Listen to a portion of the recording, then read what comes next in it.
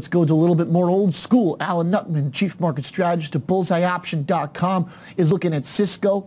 Alan, we're off the highs for CISCO, but a steady climb over the last, call it a month or so. This is not one that's well off its highs, and you're looking for it to get back on it. It's somewhere in between. Yes, in some ways. I am old school, like you just said, and this is an old school company. Now, this is a stalled stock. This company is up 17% in the last 2 years, whereas the NASDAQ is up 100%. So if you dial down even lower, in the last 3 months, this stock is unchanged, and the NASDAQ's up 7%. So it's got a lot of catching up to do. And technically, I like the way that it's set up. It's got a super support level at 50, and it's been channeling here recently. Okay, so this channel to the upside also extends basically year to date, given that the steady climb has been pretty reliable. So how high do you think this can go, Alan? What's your target? Well, first off, just looking at just technically here, last 6 months between 50 and 60, that target's a breakout to 70.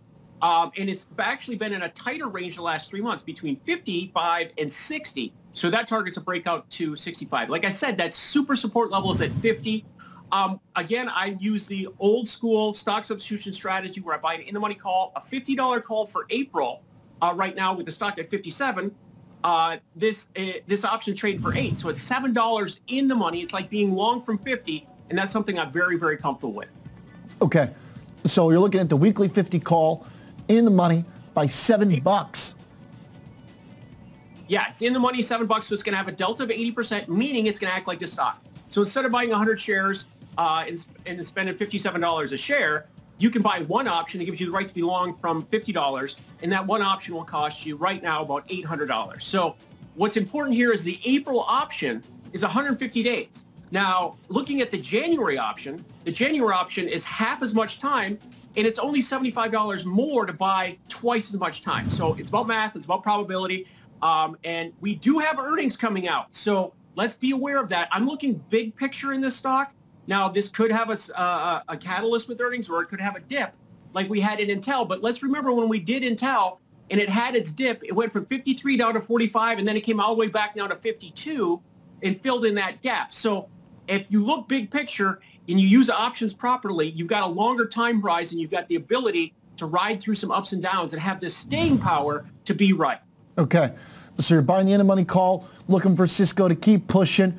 Alan, broader market with volatility at 17 in the S&P 500, doing a little bit of a sideways step here the last week.